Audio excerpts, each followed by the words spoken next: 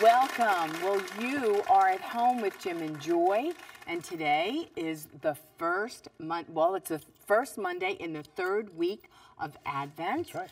And yes, Christmas is approaching. It's coming sooner and sooner. The great blessings of all that we're excited about. And but you know, one of the things about the beauty of this season is, you know, we're all excited about family coming and people being with family members and all of that. But you know, it's also a painful time of the year for lots of our viewers at home, and because you know, life and death happen during the Christmas season. You would think like, oh no, it's Christmas, people can't die, or we shouldn't be suffering, we shouldn't, you know, this shouldn't be happening, as if like this is this carved out time and space. But death is never timely or convenient, and it's rude. It's straight out rude and painful. And you know, I'm sharing a friend, a beautiful young mother of 3 beautiful children, had serious cancer, and just terrible. And you think, why, Lord? Your father died putting up a Christmas tree. And so we suffer and we ache and we hurt, and it doesn't seem fair. And this shouldn't be happening, but it happens. And what is the church? What do we, when we go to church this Sunday, right? We went to church on Sunday, and we're hearing these readings about rejoicing in the Lord. And you're like, rejoice in the Lord. I'm suffering. I'm sad. I'm hurting. How do I respond? And only in faith can we do that, right? Right. Because in all of our trials, in all of our sufferings, in all of our heartaches, to Christ alone can we go. That's right. And it doesn't mean you're going to get an answer. It doesn't mean your cancer is going to go away. It doesn't mean your loved one's going to come back. But we have the faith to cope, to believe, to hope, even through our sufferings, as terrible as they may be. We have to hope in Christ, because even death does not have the victory, right? With Christ, we believe and we hope, and we're going to come through this time. So I just really wanted to share that with a lot of our viewing audience, because so many people we're hearing from who are hurting, and it happens. And we need to run to the church. We need to run to the truth. We need to run to the Word of God in that. Well, I love the New Testament lesson for Gaudete Joy Sunday. It said, rejoice in the Lord always. And again, I'll say it. And I think Paul is writing from jail. Right. I think. It's a suffering place. His life's under threat. And again, I say it, rejoice. Why? The Lord's at hand. This is Advent. The Lord's at hand. Nativity. Christ is coming. The Lord's at hand. Rejoice in Him. Let your supplications and your petitions be made known to God, and then let the peace of God that passes all understanding, it'll keep your heart and your mind in the knowledge and love of Christ Jesus, our Lord. Rejoice in the Lord always. And again, I say rejoice. We want you to be a part of the show. We're going to be sharing with Jim Blackburn, who is an apologist, the defender of the faith, and we're focusing upon marriage. Any question regarding marriage? What is marriage? What does marriage do? What is sacramental marriage? What is a valid marriage? Questions regarding divorce, remarriage, and so on. Any question you have in the area of marriage, Jim will do his best to field it. Give us a call, 205-271-2980, or toll free 800-221-9460, or jimandjoy@ewtn.com. You're an important part of the EWTN family. We're going to take a break, and we'll be right back. Please don't go away.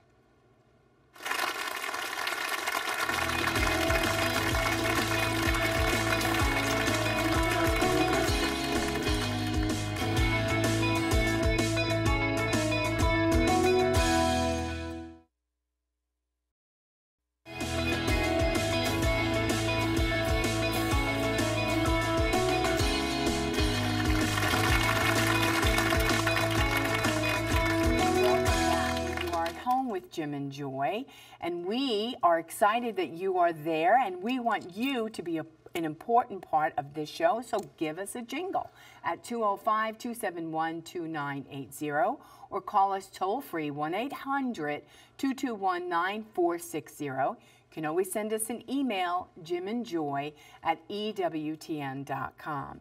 Well, today is a very important day. We have a great guest yet again for you. We have this lovely man who's come all the way from California, Jim Blackburn. Now, Jim is an author, a speaker, an apologist, but I want Jim to explain, let him share about who he is and what he brings to us today. So, Jim Blackburn, welcome to At Home with Jim and Joy. Thank you so much for having me. Well, one of I think your greatest traits is that you're a father of triplets. Now, aren't too many men who sit on this couch, and there you are. You stood the test. You done did good. So tell us about your marriage, your wife, where you're from, and what you got going on. One of the biggest blessings in my life.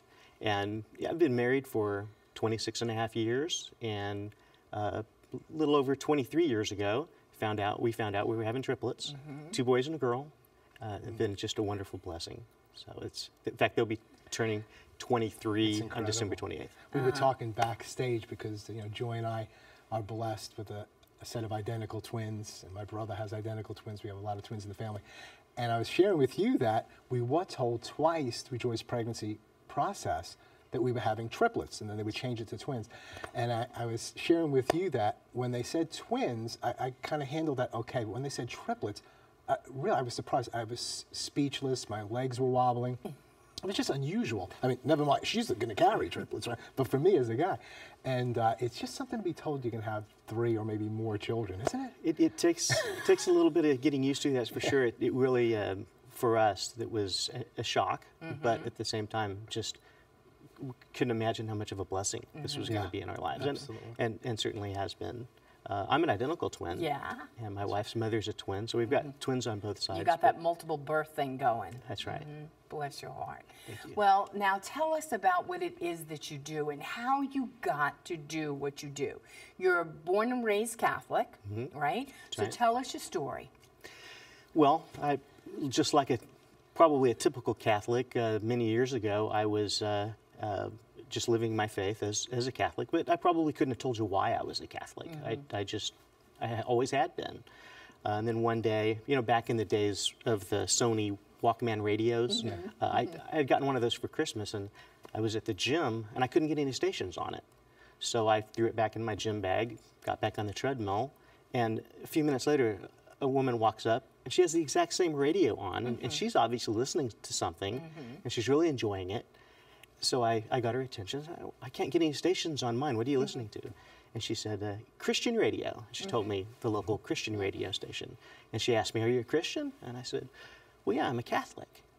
And she looked at me and said, Catholics aren't Christians. Wow. And that moment was the first time I realized that not everybody sees Catholics the same way that I do, and that it was a point, something I needed to learn about.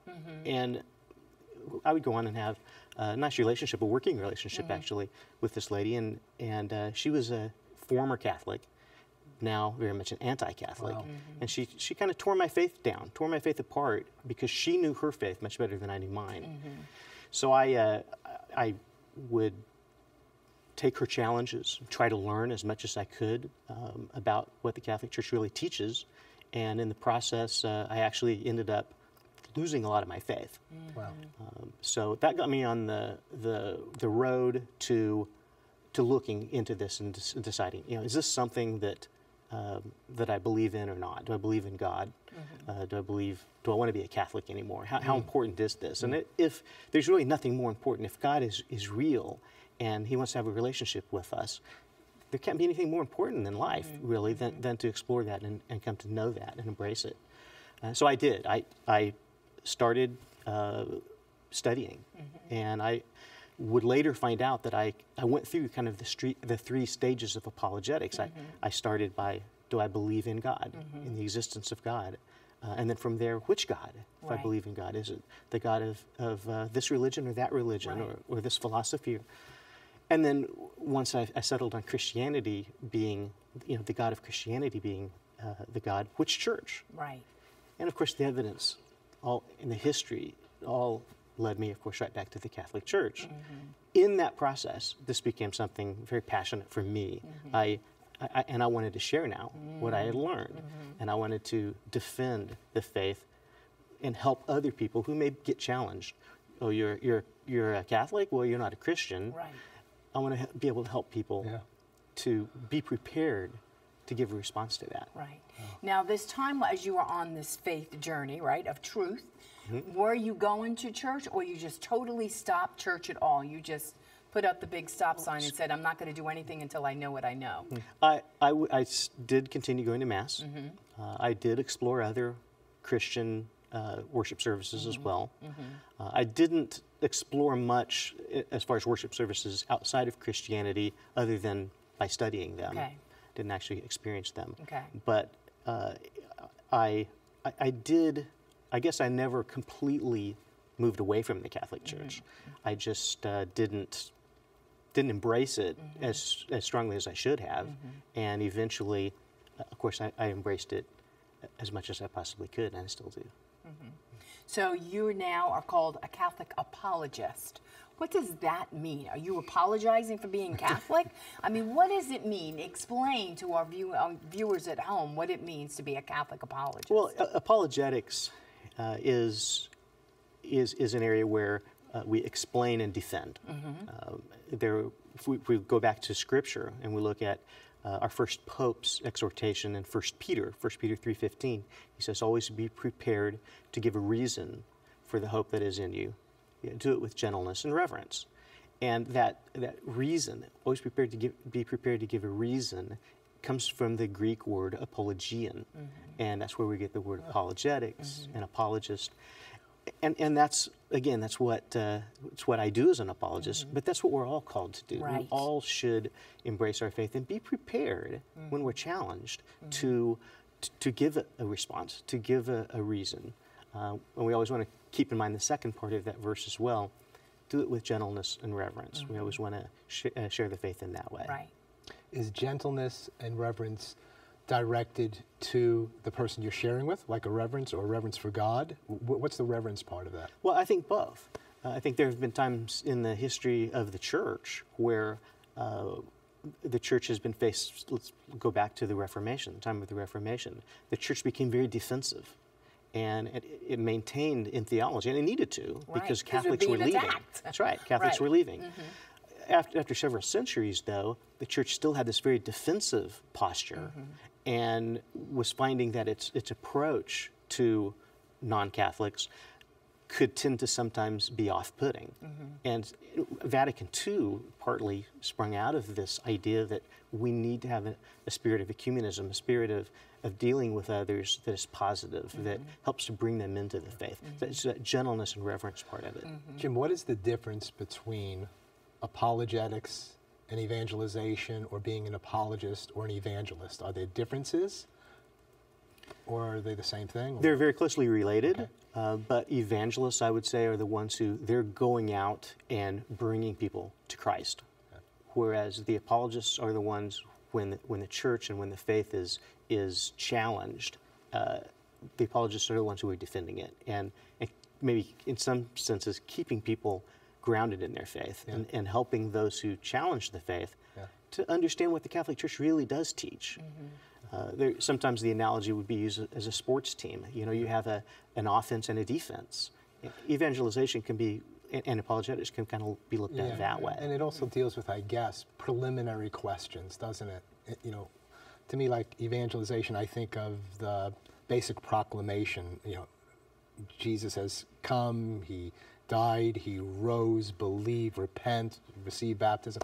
But there may be a question, I don't even know if I believe in God at all, or there's different questions you kind of, well, in terms of, you've worked with Catholic Answers for like 10 years or so? Yeah, over 9 years. 9 years, which is an incredible apostolate dealing with all of these questions, and it's such a tremendous resource, so people are familiar with you via radio.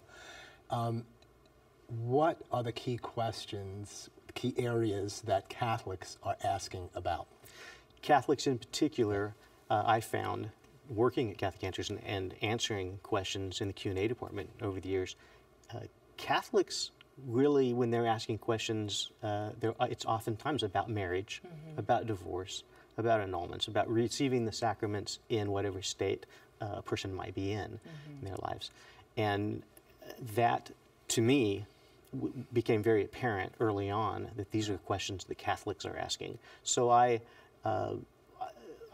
wanted to learn as much as I could about that when I was dealing with Catholics, and I want to be able to answer those questions as well. And that's why I have tried to kind of specialize in that a little bit. I think that's an area where a lot of Catholics today are just poorly catechized and don't really understand the Church's teaching, the Church's laws, God's laws, oftentimes, concerning marriage. Right. It's a huge type of relationship. I mean, it's fundamental to humanity, yet it's something that a lot of even Catholics know so little about. Well, we know that the Supreme Court has, through law, redefined marriage. We know that that which is absolutely true can't be redefined, but they seem to think they've redefined it. But how would you define marriage? Is there a number of ways to do that through the Church's view of it versus natural law? Or when we're speaking about marriage, I like to button my button in the right spot. The other day I didn't, and I was all crooked, and so I want to go to button it right. So for me, that means, what is marriage? What is it? What does it do? How should we understand this as best we can share that? Well, we really need to understand marriage as the relationship that not only that God intended it to be, but what reason alone can tell us that about marriage. It is a man and a woman coming together for the benefit of each other and for raising children, having children and raising children. It's a lifelong union because families don't stop when the kids move out. I mean, it should be a lifelong union, and it should be ordered towards that giving life, and not just procreation, not just life, having children, but also supernatural life. It should be ordered towards helping each other and helping our children get to heaven. Right. And that's a really important aspect of That's marriage. your ticket in, right? And we're judged by how we love, and I'm going to be judged by how great he looks and all the great and wonderful things I got to teach him and helped him to die to himself for, and his great outpouring of love to me, and me to him, right? How critical marriage is. I think St. John Paul II really has helped me and so many of us to understand more fully this idea of marriage and weddedness, and that we're all called in some sense to be married, to be wedded to him. Yes. And so when Joy was saying, it's your tick, I mean, we're saved through Jesus Christ, but authenticating my love for Christ, I live that out in my weddedness to Joy. And I always say, if I don't go to the grave loving one person, this person, we can be in front of millions and millions of people. But if I'm not truly wedded to her until death do us part, until the end, and I persevere till the end, that she's irreplaceable, that this is permanent, as you were saying, I mean, that authenticates my speech regarding my faith in the Lord, and it authenticates what happened to me in the sacrament of baptism and confirmation and so on. I mean, that's the way I see it. Yeah, and it's very important that we should look at it. That Paul said, husbands, love your wife. Ephesians 5, love your wives as Christ loves the church. Our marriages should be an image of God's relationship with the church. And it's the church, God's relationship with the church is to give us life, to lead us to heaven. That's ultimately what Christ and the church is about. And that needs to be what husbands and wives really are about too, and not just each other, but our domestic church, our families, our children. And so marriage is really important, and it's important, I think, to understand it that way, even when our culture often doesn't. Our culture has really destroyed the image of marriage from such a beautiful, life-giving thing to really a very selfish thing oftentimes. And I think that it's important that we get back to, and help Catholics to get back to, understanding marriage as God intended it. So what are you hearing at Catholic Answers? And you have a big part in hearing the questions that are coming in. What are people sharing? Like, some of them are questions, they're coming out of their own lives. What's happening in the church? What are they asking you? Yeah, well, when I give a talk, for example, go out and especially if it's a talk concerning marriage, this whole synod, the bishop synod in Rome recently, has brought up a lot of questions that people are asking about. If I'm divorced, can I receive communion? If I'm divorced and remarried, can I receive communion? What is an annulment? How is that different than a divorce? Lots of these types of questions, which I think Catholics should know the answers to these. The Church teaches specifically about these things, and the answers are there. Right. And so Catholics can find out these answers. And we, as the Church, we don't get to redefine them or remake them, right? So we have the opportunity to defend the teachings of the Church and to tell it, even no matter what the Supreme Court says marriage is or marriage is not. Well, what we want to do is we want you to have answers to these great questions, and we have a very smart young man here who can help you. So give us a jingle at 205-271-2980 or call us toll free 1-800-221-9460. You can always send us an email, jimandjoy@ewtn.com. We're going to take a quick break, and when we come back, we will have more of this important discussion with Jim Blackburn. Don't go away.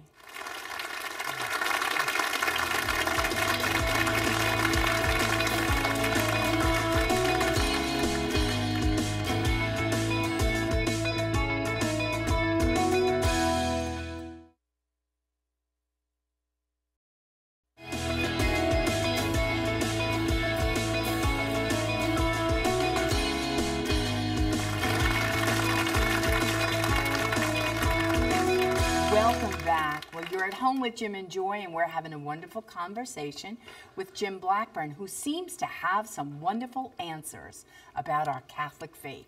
So if you have questions, you can give us a jingle at 205-271-2980 or call us toll free 1-800-221-9460 or send us an email, jimandjoy@ewtn.com. Well, I'm going to go straight to the email because you're the man with all the answers. If someone is raised Catholic but does not practice and then marries a non-Catholic Christian in an outdoor ceremony, is that considered a sacramental marriage? And this is Dominic from New York. It's a good question. It's actually a common occurrence these days. And but I would point out first that Catholics, even if you've fallen away from the faith, you still have an obligation under the laws of the Church to abide by the laws of the Church. You know, we recognize the laws of the state, the laws of our country. Sometimes Catholics forget that there are laws of the Church as well, and they're meant. They come from our Church as a mother, and they're meant to help us and keep us doing what's necessary, what's right. And the Church does oblige Catholics to either get married in the Catholic Church or get a permission of some sort of dispensation from his bishop, to marry in a non-Catholic setting. And that would be without a Catholic witness, a Catholic priest or deacon, and without two other witnesses. So sometimes Catholics fail to observe that. It's called the Catholic form of marriage. They fail to observe that. And if they fail to observe that without getting the proper permissions, the Church isn't going to recognize the marriage as being valid. Recognize sometimes for someone who's left the faith that can be difficult to understand, but these are laws that that we are obliged to follow, and they're there for our good. So it's important that we do what we can to follow those laws.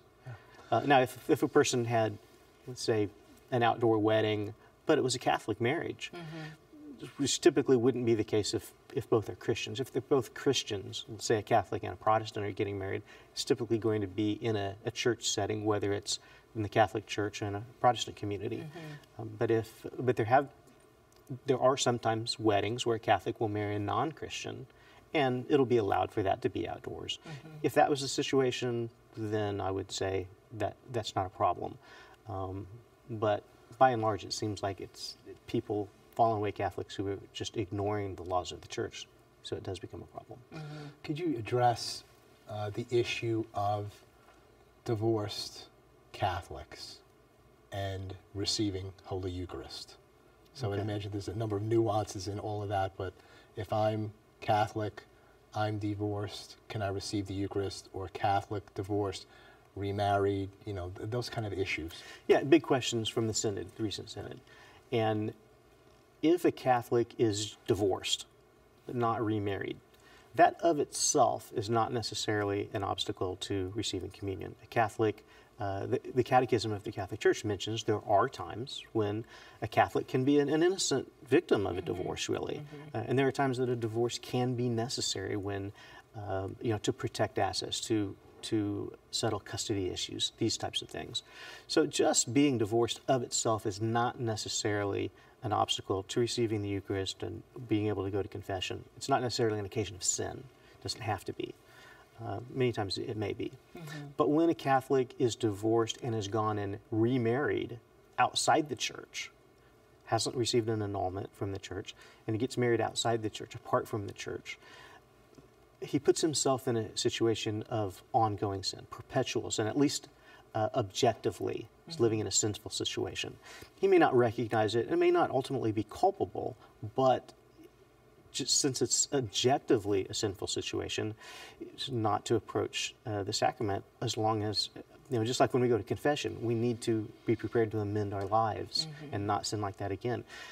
If a Catholic who is remarried outside the church after a divorce without an annulment goes to confession, a priest couldn't absolve the sins if the Catholic's going to continue to live as though he's married without rectifying the situation.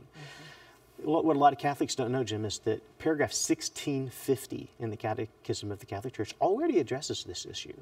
And it does mention that when Catholics are, if a Catholic is in a situation like that, if he lives as brother and sister, basically, with his spouse until the situation is resolved, then of course he can return to the sacraments, go to confession, and receive the Eucharist. He's got to make a choice, and I think that's really the only valid moral choice to make. Okay, well, we have another email. Can divorced and remarried Catholics really be expected to live as brother and sister with their new spouse? This is a hard teaching to accept, especially if I'm very confident that the church will grant me an annulment. It would be very ironic if my new marriage suffered because the old one isn't dissolved yet. And this is Max from Pennsylvania. Well, it goes back to, I would say, our primary relationship, the most important relationship in our lives must be our relationship with our Creator, must be our relationship with God. We need to always put not only my relationship, but I need to put this other person who I love, my wife, or even if she's not my wife in the eyes of the church, but my wife civilly, this person who I need to put her salvation first. And one of the ways to do that is to stop that objective situation of sin. Put that on hold. Wait until that can be shared in a moral way, in a way that is really joyful and rejoicing in the relationship. And the church is here to help people in those situations. An annulment does not dissolve a marriage. It simply looks at what appeared to be a marriage and to determine, is this a marriage or not? Was it a marriage on the day of the wedding, or did a marriage not come into existence? If a marriage did not come into existence, and there are a lot of reasons why that can be, then the church will declare that first marriage null, and that'll open the door for that new marriage then to be blessed by the church, to be made valid, convalidated by the church, and that would be then the time to start rejoicing in that marriage. But Jim, don't you think, like a lot of times in people's lives, I mean, the biggest obstacle is the authority. Like, it's really submitting, surrendering, being humble, and coming to the King of Kings and the Lord of Lords and saying, somebody's in charge and it ain't me. And don't you think that's the biggest obstacle, is pride and surrender to saying, no, God's just going to have to bless this because this is what I did. And like we all get to change the rules.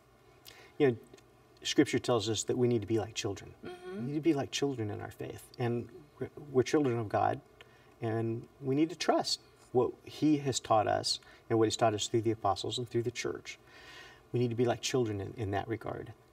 You know, Jesus, before He ascended into heaven, He said, all authority in heaven and on earth has been given to me. And He breathed on the apostles, those first representatives of the church, first hierarchy of the church. He breathed on them, and he said, receive this authority. He gave them that authority. So when we're hearing this from the church, because the hierarchy of the church today are the successors to those apostles, when we're hearing what they're teaching, we're hearing Christ. Jesus said, he who hears you hears me. Right.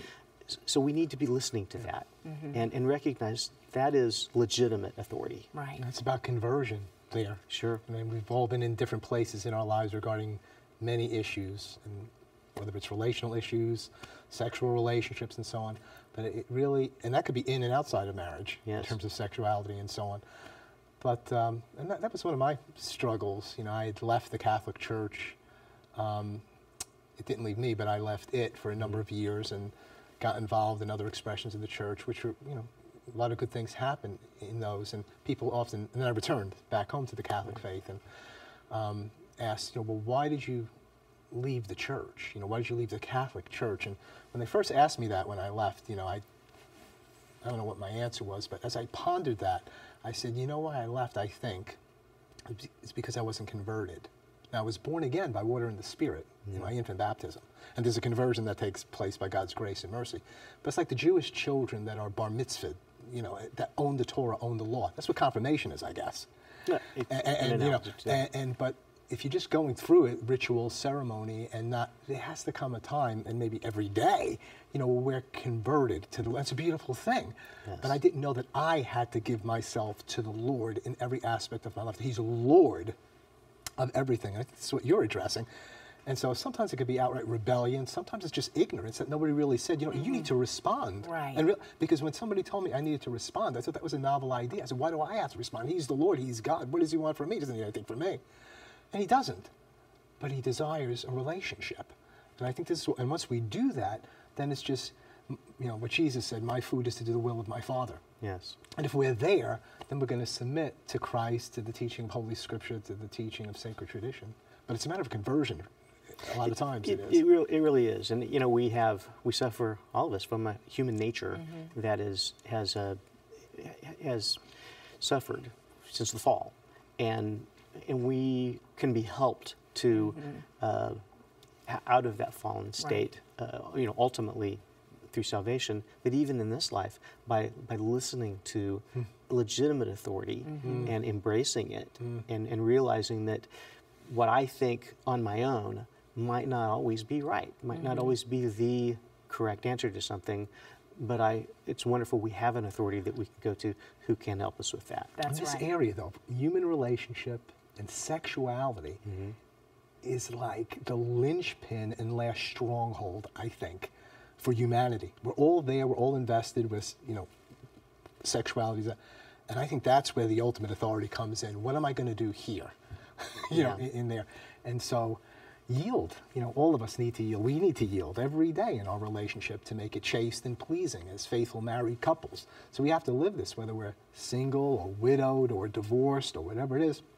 What does it mean to be wedded to the Lord at this point in my life? Joe, we have a phone call. Okay, we have Ruth from Tennessee. Ruth, welcome to At Home with Jim and Joy. Your question or your comment for Jim? Thanks for taking my question.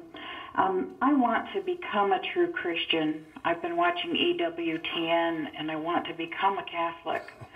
But I'm afraid my past is so bad that the church wouldn't accept me. I have 4 prior marriages, and 3 ended in divorce, and 1 ended in a legal annulment because he was married to someone else in another state. What can I do about this so that the church might accept me? We are so glad that you called and that you would share with us today. And I think we have good news for you about the Catholic faith. Absolutely. You know, there's nothing so great that we can do or so terrible that we can do that God can't forgive that. Amen. God is infinitely more powerful than we are. So we're just not capable of. The only thing we can do to not be forgiven by God is to not repent of our sins. But when we come to God, when we come to the church, truly sorry for our sins and wanting to amend our lives, God's always going to forgive us like a father. 4 marriages, all of them, it sounds like, have ended, whether it be through divorce or annulment. So the caller, it sounds to me like right now is not living in a life as though she's married. So that would not be an obstacle. She would not need to even worry about those unless she wants to be available to get married, you know, maybe try it a fifth time down the road. But if that's not what she's looking at, if she's just simply living an unmarried life now and wants to continue living that way, she can come to the church, she can be forgiven for her sins, she can embrace the sacramental life of the church fully. And it's just a beautiful thing. Well, Ruth should go to a priest, right? She should go see her local priest and go in and explain her situation and let him lead her and guide her on that journey. Yeah. If you're ready to yield in every way to Christ and to the authority that he's placed in the church, you can come into the Catholic Church. So we don't want people to think, oh, I've done all this and that, I can never become Catholic. If you're willing to submit what the church teaches, there may be some restrictions there, but I don't know of a restriction that says you can't become Catholic. No. If you want to submit to Christ, to the church, to the Holy Father's authority within the church. So we want you to know that. Our email address is jimandjoy@EWTN, jimandjoy@EWTN.com, right? Oh, yeah. And so please, we want to follow up with you so that you can find a local, priest and church where you are, and we want you to continue down that road of coming into the church fully. Okay, well, we have Diane from California. Diane, welcome to At Home with Jim and Joy. Your question or your comment for Jim? Yes, Jim, I'm struggling with a new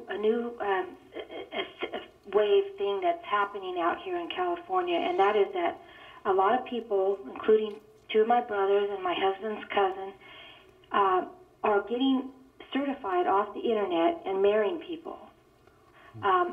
One of my brothers is a fallen away Catholic. He never baptized his children, so I understand that. But my other brother is a practicing Catholic that attends Mass weekly, and he got a certificate off the internet and married a couple out in the hills somewhere. And when I tell people, like my father or my mother, when I speak to them about this, they act like, well, that's the way it is. Everybody's doing that. Well, thank you so much for sharing. So is this okay? Well, the only people who are obliged to the Catholic form of marriage are Catholics. So if you have one or two Catholics getting married, a Catholic and a non-Catholic, or two Catholics getting married, then that required form comes into play. But when we have non-Catholics marrying each other, even non-Christians marrying each other, then the church doesn't oblige them to any particular form. It can be even the civil form, or it can be their own religious form. The church is going to recognize that as valid. So it can be okay, even for a Catholic, to gain some sort of authority civilly to witness those unions for the state, for example, and be a witness to those weddings and marry those people, so to speak. That can be a legitimate option. Now, if a Catholic then, let's say he has that civil authority to witness weddings, but then Catholics come to him, or at least one of the couple come to him, he would need to refer that to the church. He wouldn't have the authority because he cannot go by the form of the wedding that the church would require. Okay. Let's take another email. Okay, our next email. Recently, a family member with whom I'm very close has gotten engaged, and I feel uncomfortable attending the wedding because I don't really approve of the relationship. And I know they have been cohabitating for several years, playing house, as I like to call it. And the wedding seems to be only a formality in order to get gifts and money from family and friends. From my conversations with her, she has no intention on having children. And despite already being in their 30s, she's not Catholic, but her motives and actions are very much against my beliefs. I feel like that by going to the wedding. I am approving of her behavior. I don't want to hurt the familial relationship and burn a bridge, though. What can I do? This is Lauren. I would say, Lauren, there's not just one easy answer to this. And I would encourage anyone dealing with situations like this to seek spiritual direction. Contact your local parish, your pastor. Seek spiritual direction. Spend some time going over these types of issues. But one way to look at Lauren's situation is this couple are going from cohabiting to potentially legitimately being married. That's a good journey. That's a good Right. step. And so it could be that this is fixing something. Right. That might be one way to look at it. And it maybe not in every case, especially if one of the couple is Catholic and they're not getting married in the Catholic Church. That's a different story. But if these are two non-Catholics, they're cohabiting, and they're going to make it legal, I can see how you might look at that and say, hey, this is a good thing. I want to support this. But seek spiritual direction. There may be other reasons to say, well, I don't want to support this, and that's something a spiritual director can help with. Okay. We have Catherine from California. Catherine, your question or comment for Jim? Well, good morning and Merry Christmas. I have a daughter who was married in the church. She and her husband were both Catholics. Well, several years later, she finds out that he was already married. Well, she got his divorce for him, but down the line, she ended up divorcing him. And I told her, go get your church annulment. Is this necessary? Okay. Thank you for your question. Now, so she found out later that he Was a married had man. a So she previous marriage. got a divorce, and I think what she's saying is, wouldn't you want to get that annulled, and not only a divorce, but have it annulled because he was married before? And I would say not. She would want to get an annulment, seek an annulment, if she's looking to remarry. If she's looking to go on and marry someone else, then yes. If not, then an annulment's not necessary in a case like that. There was a situation she thought was a marriage, come to find out it wasn't because he had not disclosed prior marriage. He wouldn't be capable of marrying her if he was married to someone else. Right. So she would no longer view this as a marriage. An annulment wouldn't be necessary. If she finds out that she wants to go and potentially get married in the future, it may be very easy to handle this. It may not be a full annulment process. It may be a process that just requires documentation of what's happened here. He was already married, and then he attempted to marry me, and the church can, in situations like that, sometimes render a quick decision. Jim, do you go out for invitations, churches, other places to speak and to address various topics? Absolutely. I do parish talks, conferences, retreats, you name it. I've even gone to very personal situations. There was an elderly woman one time who had for her birthday, she wanted to have an apologist come and sit with the family and just talk about these things. Great. And I love A clearinghouse with your brain. That's Best way to wonderful. reach you. Best way to reach you. Best way to reach me, if you'd like to have me come out and speak, go to Catholic.com, look for Jim Blackburn there. I'm on Facebook, I'm on LinkedIn. Just look up my name and you'll find me. Wonderful. Thanks, Jim. Well, it was wonderful to have you with us, and I hope he cleared up some of your answers. But if you have more, you can always go to his website and get in touch with Jim Blackburn. We're going to take a break, and when we come back, we'll be back with Father John Paul, who will bring more clarity to the subject. Don't go away.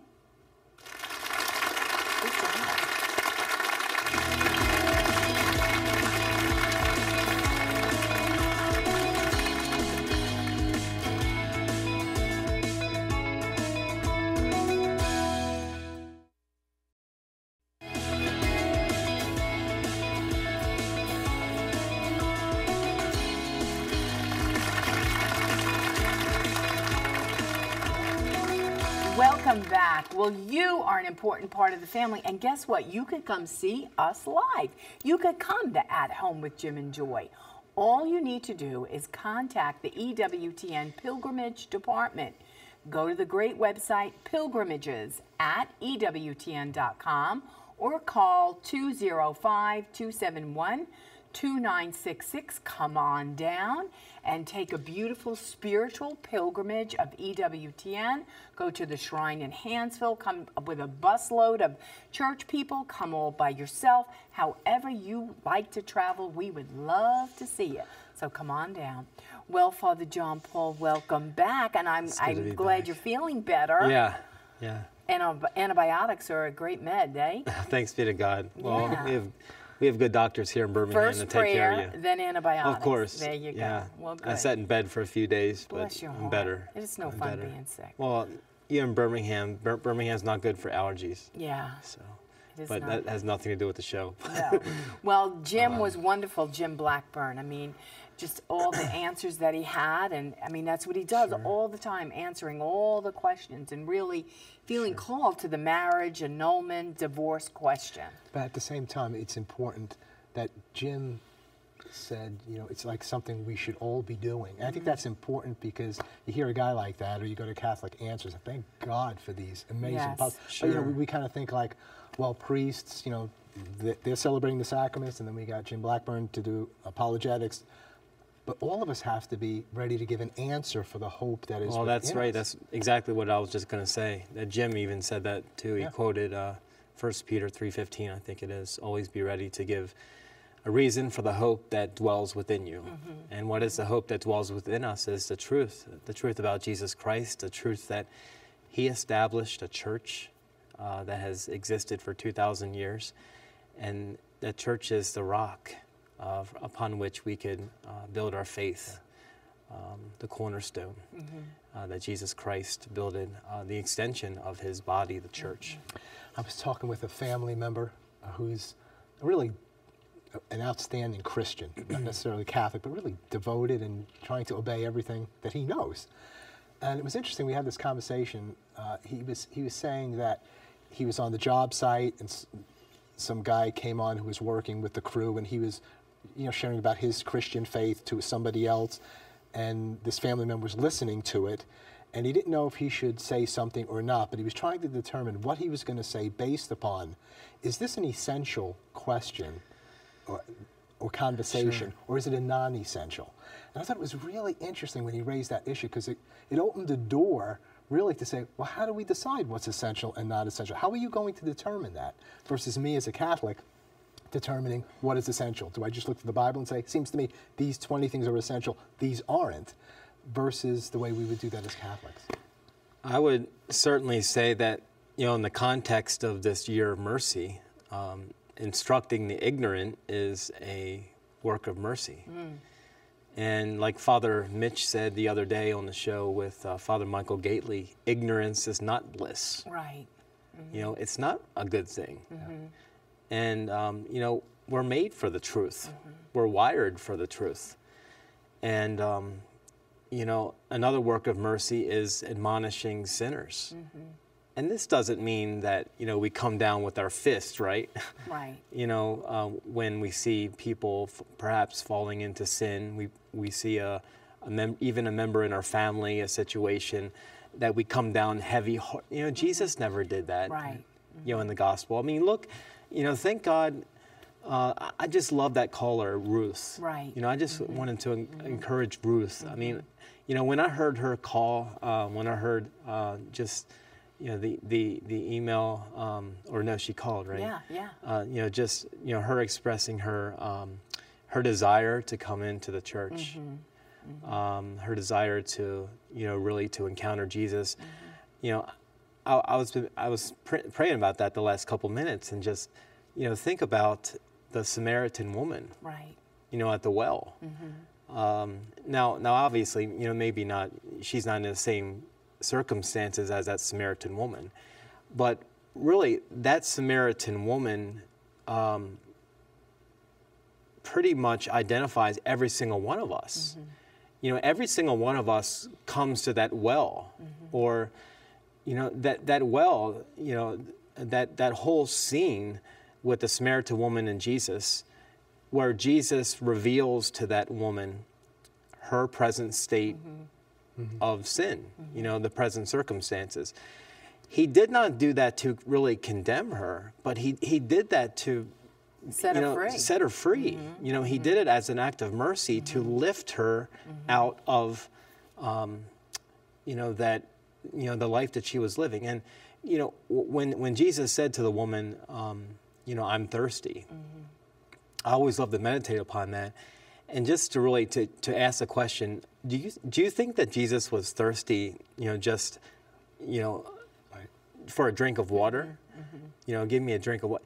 No, he was thirsty for that woman's faith. Right. You know, and that woman, you know, the woman that called in, Ruth, I can't help but think that that's what she desires. You know, she desires, you know, that truth of Jesus Christ, you know, and the truth that has been passed down to us in the church, you know, that's what she really desires. Right. And You know, that is that beauty of truth. saying, she was so wonderful and honest, and just saying, you know, this is Absolutely. what I've done, and maybe there is more. Because look, I did this 4 times, and maybe I shouldn't have done it this way. Maybe there was a better way. Maybe there was a way to do this. And I want to come into a church where the arms are wide open to me and going to embrace me with truth and authority. Well, I couldn't help but think, you know, if there's one person that asked the question, Ruth, there's another person That's right. that has asked the question.